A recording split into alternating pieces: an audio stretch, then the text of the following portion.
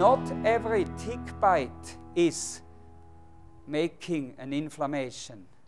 No, only 1 to 10 to 1 to 20 tick bites lead to a borreliosis.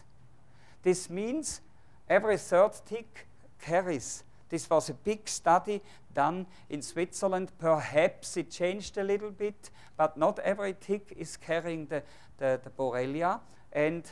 But every third is carrying, and still only every 10th to 20th gets diseased. This means all the others, they have an immune system that they can work against.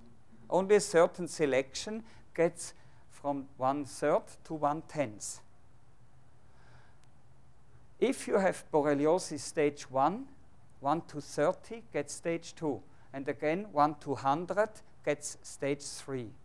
This shows when you calculate 3 times 10 times 30 times 100, this gives about 6,000. 1 to 6,000 gets neurological stage 3 Lyme disease. But the incidence is higher here. Also, this proves that there are other reasons which help to build the so-called picture Lyme disease.